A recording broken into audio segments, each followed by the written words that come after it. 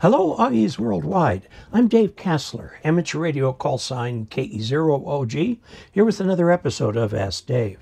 Today's question comes from Eric, W4EPS, and he wants to do something that I know a lot of hams would like to do, and it doesn't always work out very easily.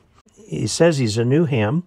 He wants to monitor 4 frequencies using JS8 call on 2 bands, 20 and 40 meters, so 2 on each band plus possibly a third radio for other communications while using either a random wire or end-fed half-wave or something. I understand I can use a duplexer or triplexer. Yes, it can be done. Those devices are not inexpensive. The source for them would be DX Engineering, okay? Because they make them. DX Engineering, everybody in there is an active, rabidly active ham.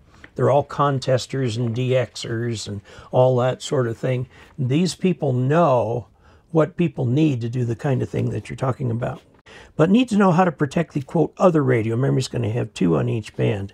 If and when I ever transmit. Well, you will transmit. I will tell you right off the bat that if you transmit, let's say you've got 2 40-meter frequencies, you'll probably end up using the same antenna for both. Because if you have an antenna that covers 20 meters, like a dipole, it will cover all of 20 meters. So you can pick off both frequencies from the one antenna. Transmitting will be a rare issue, but I definitely don't want to manage the QRP Labs QDX transmitters or my FT857, my primary radio.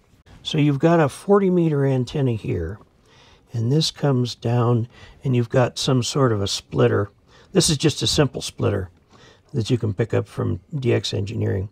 And you go into one radio, and we'll call it radio 2 because we're going to make this radio 1. And then you've got a shorter antenna feeding radio 3 and radio 4. So this energy goes out here, and the energy comes in here. However, that does not fulfill your requirement of being able to receive on both sides at once. So what you want is a splitter. The way the splitter helps is it's 50 ohms, 50-50, okay? And so this is your 40 meter, and this is your 20 meter. Now, if you transmit with this, what you want to do is receive with this and transmit with this. If you transmit, it'll go right into here. How do you keep it from doing that? Well, you can do the circulator, but then you can't receive over here. So you've got a problem of doing this like this. And the same type of problem here. If you transmit here, it's going to go both ways like that. And you don't want that because it will burn out the front end of radio 2. Another thing that you can do that might be less expensive than circulators and splitters and things like that is to put up 2 antennas. Now I'm going to do top view. So we're looking down, bird's eye view. Here's your 40-meter antenna. Here's your 40-meter antenna. And they're both fed in the middle, but you don't put any kind of phasing loop or anything in there. So this acts as 2 antennas. And you can bring each one of these to a radio, okay? And do your thing kind of independently.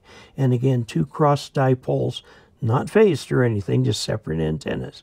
And because they're perpendicular to each other, it will lessen, not eliminate, lessen the amount of RF that gets from one end to the other. Now, during the time that you're transmitting this one, the signal will be very strong, you know, 30 or 40 dB over S9 in this one right here. It's just the way it will be. Similarly with this one right over here. This requires that you put up a second antenna, same here, so you'll have 4 antennas total, 1 for each radio, if you're monitoring 2 frequencies. Okay, now this is JS8 call. I actually haven't used JS8 call yet. It is a variation on FT8 that allows more unstructured QSOs, okay? And a lot of people swear by it. Okay, so this is for people who actually want to talk to other people. FT8 is very structured. You don't have to say anything, let the machines do the talking. There are other things you could do. You could put your 40-meter antenna coming into a DSP down here, and I'll show you the one I've got in mind. That's all hooked up, so it's not going to come out easily. But this is an RSPduo dual tuner from SDRPlay. It's the name of the company. You got two independent tuners here. Okay, and it's powered by the USB from the radio. I use this for antenna testing, so I can look at two antennas simultaneously. And if you did that and you fed this into the computer, you'd have two screens, and you could feed the output of one to the other software. You got to play a little bit with the software to do that. Now, what happens is when you transmit, you've got to have some kind of a switch over here that goes to your transmitter. Now, you'll run into problems with this a little bit because it takes a moment for the DSP to recover. It should recover in time, but into your computer, you've got to put these feeds so that you can see them. And then when you want to transmit with JS8 call, you have to know which frequency you're transmitting on.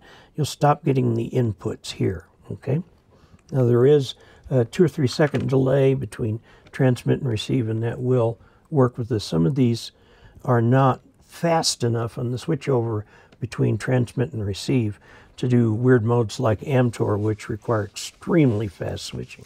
Now, if you want to use just one antenna, you can do that. You can get from DX Engineering a duplexer, triplexer, where you can attach different radios to different antennas, and you set it up so that this radio, you can pick a band, but the other bands will be locked out for the other radio, and so on. They're quite expensive. They're used by DXers and on DXpeditions because they allow a matrix between an array of antennas, several antennas, and several radios where they can cross and switch and connect all electronically, and that works very well. These things are essentially custom built, and they cost hundreds of dollars. So you've got a lot of options. The easiest one to go with would be the split antennas. Another way you can polarize differently is a horizontal antenna and a vertical antenna. That will do it too. Now note that the amount of co-interference in these antennas is as the sine of the angle between them, because the sine of 0 degrees off of this is 0.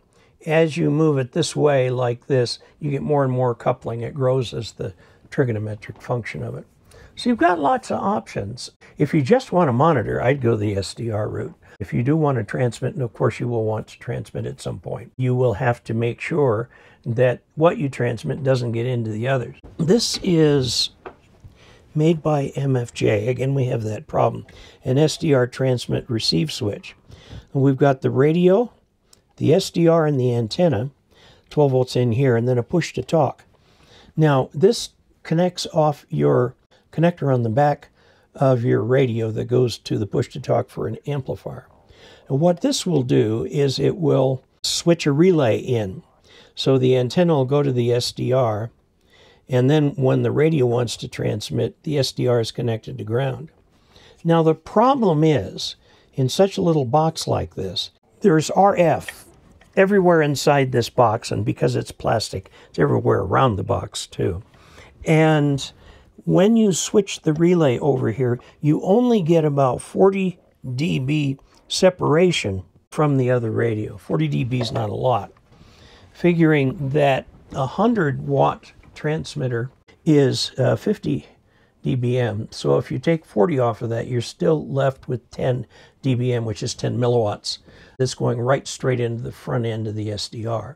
Some SDRs can tolerate this a little bit better than other SDRs. When you come up with ideas for this, circulate it among your friends and get some ideas and so on. When you figure something out, let me know what you did and how well it works, okay?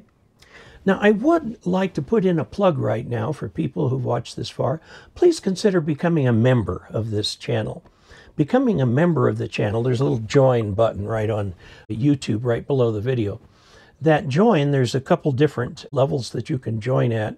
You will get access, early access to videos as soon as they're actually made, and it can be up to a month before they launch.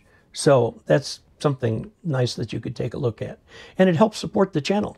So there you go. Until we next meet, 73.